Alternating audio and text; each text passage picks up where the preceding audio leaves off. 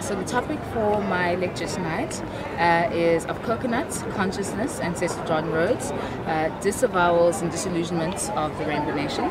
And essentially it's speaking to how a lot of middle-class black kids who might be called coconuts are joining, calls such as Rose Must Fall because they have gained a lot of very racial politics.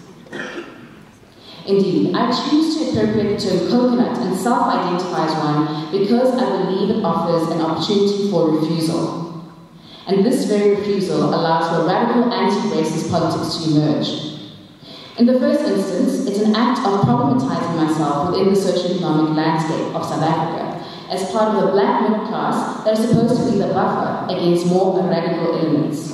If I'm able to start a bit more of maybe it's a campus conversation, even a national conversation about some of these issues, one, understanding, legitimizing our struggle, for us to understand that, they are, we are validated, or there are reasons for us to feel aggrieved within these spaces. You're not crazy, because I think a lot of us feel like we're crazy for thinking it's a problem that your lecturer cannot pronounce your name. But that's a very easy example, but I think that's the one first most important thing.